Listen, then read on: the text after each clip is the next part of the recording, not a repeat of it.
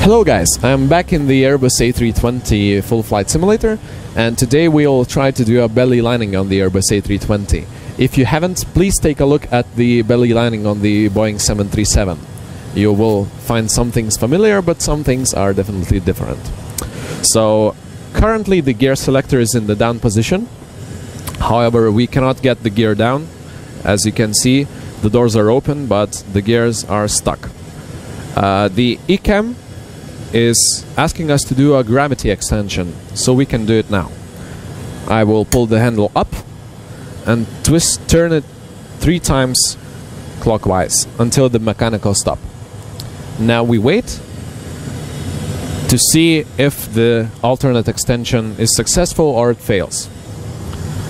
In the meantime, I'll grab my QRH. I'll open abnormal and emergency procedures and page 32. I open the page 32 and 32.03 in fact, and it says landing gear gravity extension. So we have pulled and turned the hand crank, the landing gear lever is down, and we see no change, no indications. The gears are still unlocked, they are unsafe. So the extension is unsuccessful. We have to apply the landing with abnormal landing gear procedure. This is on the second page, 32.04. So we start with the preparation. Cabin crew. We can notify the cabin crew. We consider it done. ATC notified. And then we continue. Galley.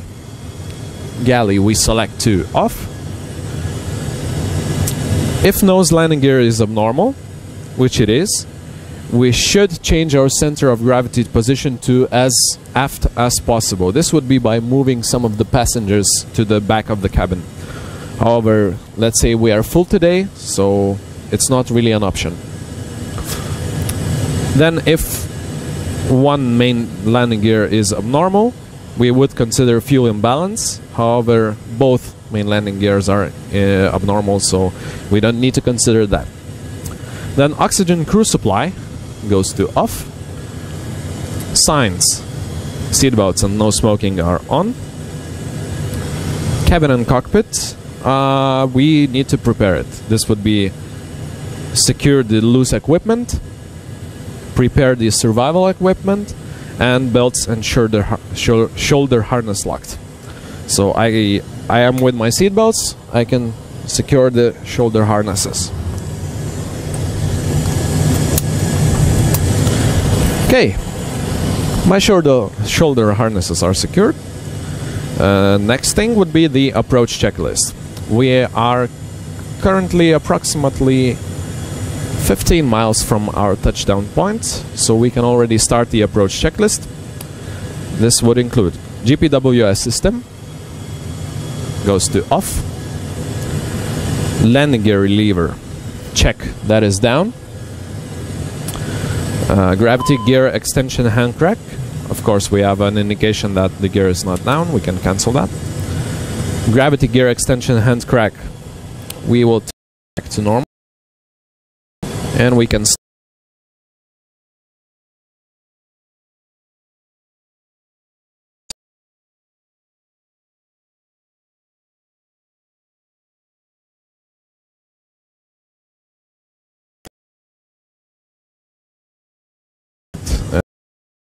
cabin anti-wheel steering. This goes to. We have another indication that the gear is not down locked. We understand it. We can leave it at that. And we have maximum brake pressure 1000 psi. However, we will have no wheels at all, so this doesn't concern us really much. And since at least one main landing gears are abnormal, we will not use the ground spoilers, so they are disarmed for the landing. Now, to this point, we are done with the checklist. With the abnormal checklist, I'll only grab the normal checklist, so as to check that we have things like flaps and I don't know, anything else ready. So our approach checklist briefing is confirmed. ECAM status. Okay, we can check the ECAM status and clear everything what we can. So landing gear not down locked. Clear. Nav GPWS fault. We have turned it off by ourselves, so it's clear. Brakes anti-skid, nose wheel steering off. Clear. And we have the general status. We can check it. Nothing abnormal besides the whole landing gear issue. So the status is checked. Seatbelts are on. We'll use minimums of 200 feet above the ground, category 1 approach, and engine mode selector is on normal. The next is landing checklist, so we will need to do a few turns and we can get on that later. Okay, so our current speed is 200 knots. We can reduce it back to, let's say, 160 knots and start configuring the aircraft for landing. Because we don't have the gears to slow us down, it will take us a little bit longer to slow down to our approach speed, which will be 126 knots today. So okay, we are below the green dot speed, flaps 1.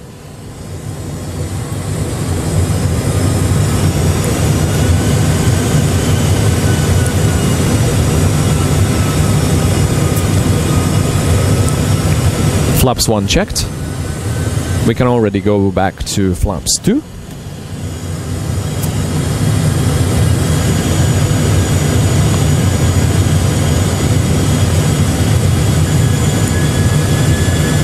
And as you can see, the indication is flaps 2 and green. We'll put both ILSs2 on the flight control unit. And we can already start turning towards the final. We'll turn to heading 270 degrees to position for ILS on runway 25 left at Brussels. Localizer armed.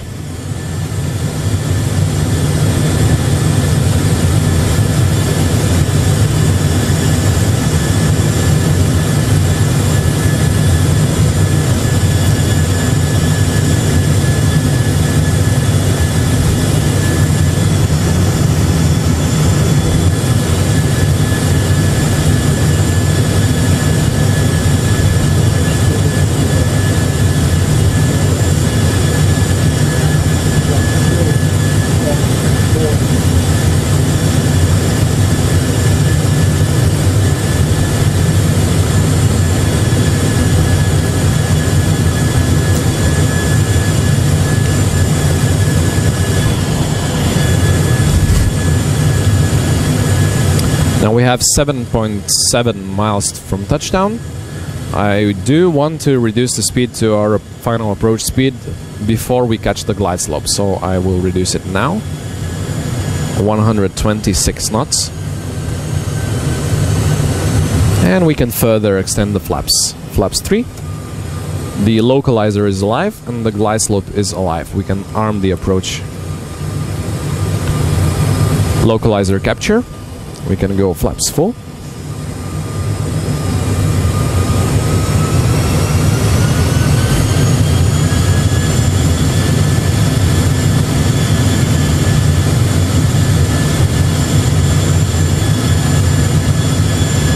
Flaps are full and green.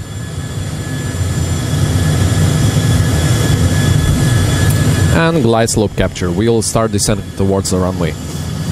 I'll grab my normal checklist. Landing. Cabin crew. Cabin crew, 2 minutes to landing. Cabin crew is advised. Auto throttle is on speed. You can see that on the primary flight display. Then we have auto brakes are off. And we will not have an ECAM memo landing no blue because we don't have the landing gear down. So the checklist is basically complete. Now I grab my abnormal checklist again. And it says, before landing, ram air on, I'll call brace for impact when we are at about minimums of 200 feet above the ground.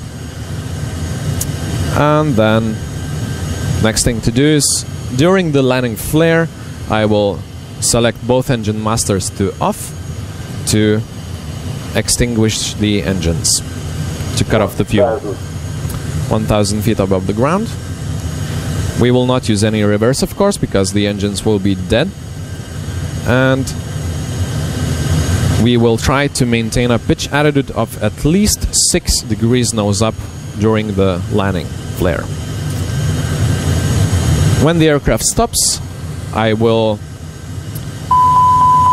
I'm sorry. We have another indication that the gear is not down. This is as normal as it can be in this case. So after the landing, when we are on the ground and stopped, I will push all the engine and APU fire push buttons and discharge all the agents so as to prevent any fire. And after that, we will evacuate. So, ram air. 400. On. I'll disconnect the autopilot. 100 above.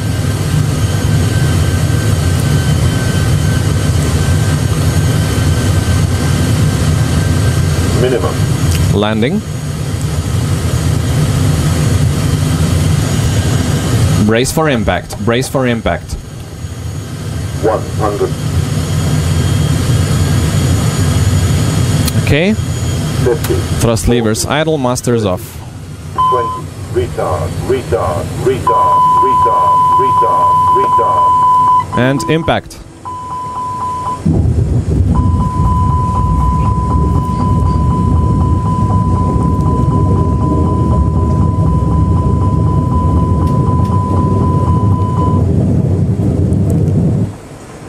The simulator goes a little bit crazy at this point. And then fire push buttons all pushed. Agents discharged. Evacuation command. And this is emergency evacuate, evacuate, evacuate. We can turn the sound off, and at this point I'm leaving the aircraft.